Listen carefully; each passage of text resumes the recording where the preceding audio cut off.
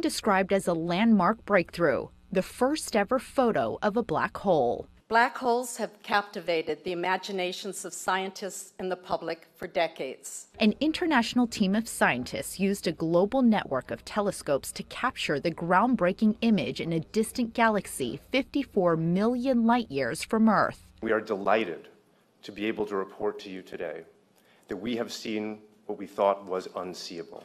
Black holes are dense celestial entities with gravitational fields so strong no light or matter can escape, which makes viewing them extremely difficult. Scientists combined the power of 8 Earth-based telescopes from around the world to capture the picture, a collaborative effort that's been 8 years in the making. But even with all of that in place, we still had to wait for weather. Weather is usually the place where we fail. We have to have good weather in Hawaii and Spain at the same time, in Arizona and the South Pole, and that's a lot to ask. The breakthrough image lends strong support to Einstein's theory of general relativity that explains the laws of gravity and their relation to other natural forces.